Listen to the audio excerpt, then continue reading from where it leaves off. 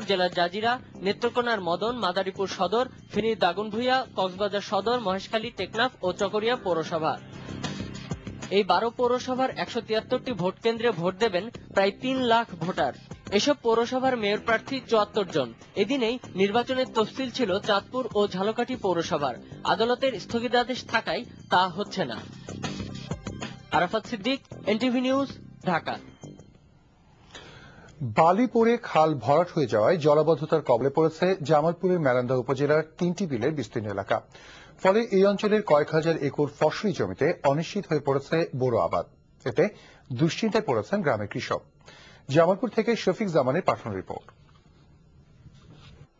গেল বছর যেসব জমিতে হাজার হাজার মন ধান আবাদ হয়েছে, সেসব জমি এবার ডুবে আছে পানির নিচে।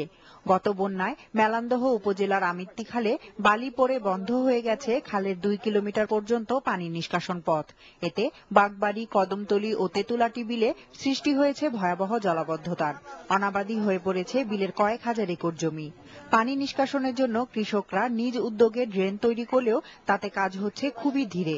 এতে আসছে বড় মৌসুমে ধান আবাদ নিয়ে শঙ্কিত তারা। প্রায় 2 কিলোমিটার রাস্তা বালু ভরে ভরাট করার কারণে আমরা জলাবদ্ধতা সৃষ্টি হয়েছে, যার জন্য আমরা প্রায় 4-5 একর জমি আমরা জলাবদ্ধতার কারণে আমরা ফসল আবাদ করতে পারতেছি না। এখানে একটা ড্রেনের ব্যবস্থা করছি, ড্রেন খুঁদিয়েছি, তারপরও যেভাবে হালকাভাবে পানি বের হইতেছে, এটাতে আমাদের এই মৌসুম শুরু হয়ে গেছে, কিন্তু কোনো ক্রমে আমাদের এই জলাবদ্ধতা দূর হইতেছে না। গত বছর যে ফলন পাইছিলাম, এবছর মনে হয় যে আমাদের এই ফসলের থেকে যে ক্ষতি হইতেছে, অর্থ এলাকা অচল হয়ে চলবে। জলাবদ্ধতা দূর করতে খাল খনন সহ প্রয়োজনীয় ব্যবস্থা নেওয়ার আশ্বাস দিয়েছেন জেলা প্রশাসক।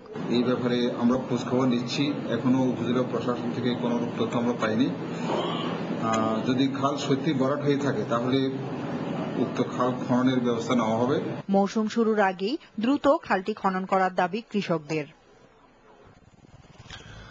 যুক্তরাজ্যে উচ্চশিক্ষায় আগ্রহীদের জন্য শুরু হয়েছে 13তম ইউকে শিক্ষা মেলা। ব্রিটিশ কাউন্সিল আয়োজিত হোটেল সোনারগাঁওয়ে 2 দিনব্যাপী এই মেলা চলবে সকাল 11টা থেকে সন্ধ্যা 7টা পর্যন্ত। মেলার প্রবেশ মূল্য 50 টাকা। প্রধানমন্ত্রীর অর্থনীতি বিষয়ক উপদেষ্টা ডক্টর মশিউর রহমান এই মেলার উদ্বোধনের পর 41টি শিক্ষা প্রতিষ্ঠানে বিভিন্ন স্টল ঘুরে দেখেন। মেলায় কাঙ্ক্ষিত শিক্ষার্থী এবং তাদের পিতামাতা, শিক্ষক এবং প্রশিক্ষণ ব্যবস্থাপকদের যুক্তরাজ্যে উচ্চশিক্ষা প্রতিষ্ঠানের প্রতিনিধিদের সাথে সাক্ষাতের সুযোগ পাবেন। অন্যান্যের মধ্যে এই সময় উপস্থিত ছিলেন ব্রিটিশ কাউন্সিলের পরিচালক চার্লস নাফল ওভি।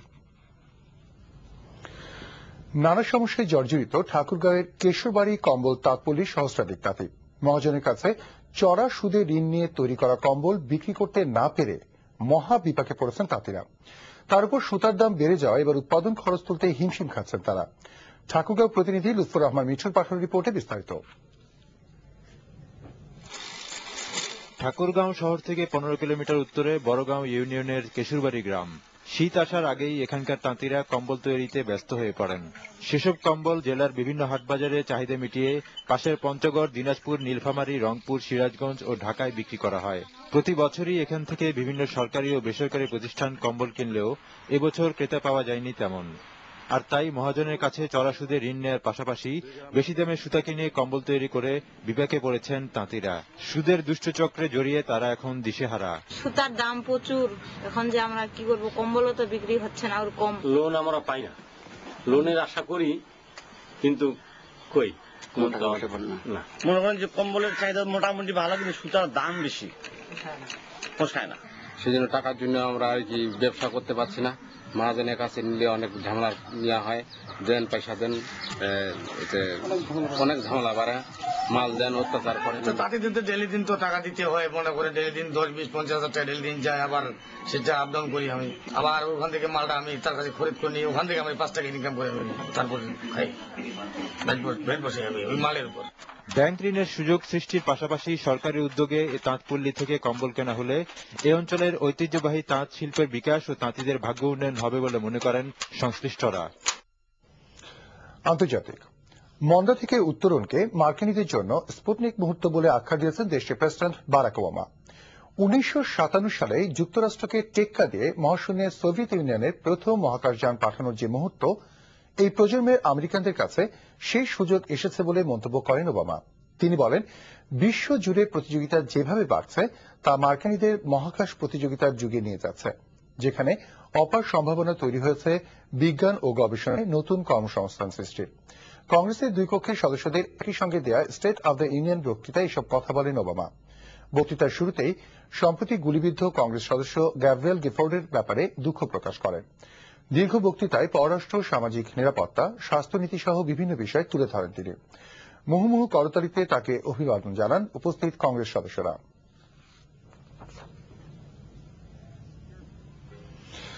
2011 সালের অস্কার পুরস্কারের জন্য সর্বোচ্চ 12টি ক্যাটাগরিতে নমিনেশন পেয়েছে দ্য কিংস স্পিচ।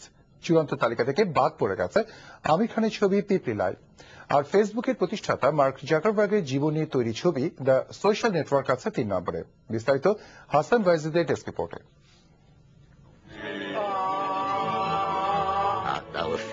ব্রিটেনের রাজা চতুর্থ জর্জ নিজের তোতলামি স্বার্থে কি করেছিলেন সেই গল্প নিয়ে নির্মিত ছবি দ্য কিংস স্পিচ, যেটি এবারের একাডেমিক অ্যাওয়ার্ডস নমিনেশন পর্বে সবাইকে ছাড়িয়ে গেছে মোট 12টি ক্যাটাগরিতে নমিনেশন জিতে। সেরা সিনেমা আর সেরা অভিনেতা দুটোই আছে এই তালিকায়।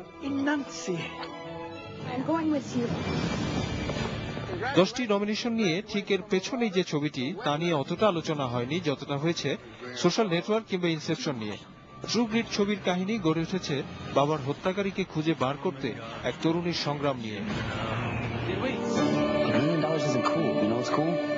ফেসবুকের প্রতিষ্ঠাতা মার্ক জাকারবার্গকে নিয়ে তৈরি সিনেমা দি সোশ্যাল নেটওয়ার্ক 3 নম্বর জায়গা নিয়েছে 8টি ক্যাটাগরিতে নমিনেশন পেয়ে। এই ছবিতে জাকারবার্গের চরিত্রে রূপ দিয়ে সেরা অভিনেতার দৌড়ে আছেন জেসি আইসেনবার্গ। সমান সংখ্যক নমিনেশন নিয়ে সায়েন্স ফিকশন ছবি ইনসেপশন আছে 3 নম্বরে। সেরা বিদেশি ছবি ক্যাটাগরিতে আমির খানের পিপলি লাইভকে হতাশ করে নমিনেশন ছিনিয়ে নিয়েছে মেক্সিকান ছবি বিউটিফুল। এছাড়াও চূড়ান্ত তালিকায় স্থান পেয়েছে দি ফাইটার 7টি, 127 আওয়ার্স 6টি, ব্ল্যাক সোয়ান 5টি, টয় স্টোরি 3 5টি, দি কিডস আর অলরাইট 4টি, উইন্টার বোন 4টি, অ্যালিস ইন ওয়ান্ডারল্যান্ড 3টি, বিউটিফুল 2টি, Harry Potter and the Deathly হ্যালোজ 2টি এবং how to train your dragon 2টি ক্যাটাগরিতে। অস্কার পুরস্কার তুলে দেওয়া হবে আগামী 27 ফেব্রুয়ারি। Hasan Bayezid, NTV international desk.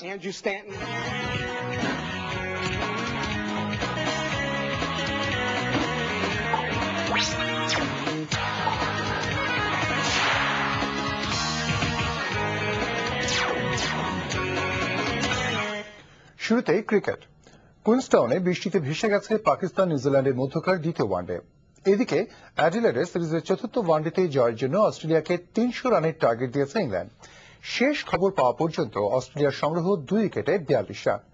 সিরিজের টিকে থাকার লড়াইয়ে এই ম্যাচে ইনিংসের শুরুটা ভালো ছিল না ইংলিশদের। 8 তুলীয় মাত্র 23 রানে সাজঘরে ফেরেন ওপেনার অ্যান্ড্রু স্টস। এরপর দ্বিতীয় উইকেটে প্রায়র এবং ট্রটের 113 রানের জুটিতে ঘুরে দাঁড়ায় সফররত দল। 67 রান করেন প্রায়র আর ট্রট প্যাভিলিয়নে ফেরেন ক্যারিয়ারে 6ষ্ঠ শতক হাঁকিয়ে। শেষ ইয়ার্ডির 27 বলে 39 রানের ইনিংসে নির্ধারিত ওভারে 8 উইকেটে 299 রান পর্যন্ত তোলে ইংল্যান্ড। ডেভিড হাসি 4টি এবং স্মিথ 3টি উইকেট নেন। 7 ম্যাচ সিরিজে 3-0 এগিয়ে আছে অস্ট্রেলিয়া।